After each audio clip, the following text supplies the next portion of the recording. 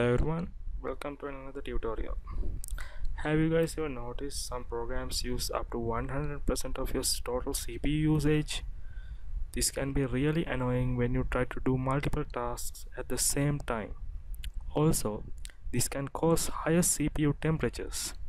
So today, I'm gonna show you how to limit CPU usage for a specific program using a Windows feature called Affinity.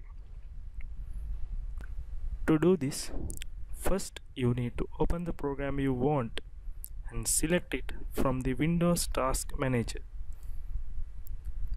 Then you need to right click on that program and choose Go to Details.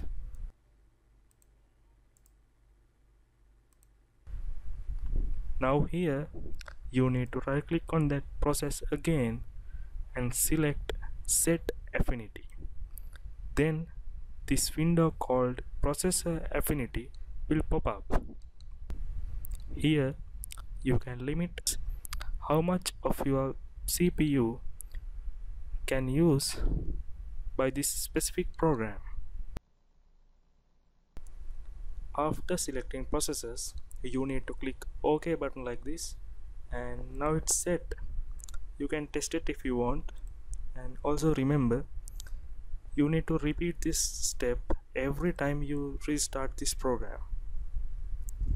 So thanks for watching guys, and don't forget to subscribe to my channel to receive more awesome tutorials like this.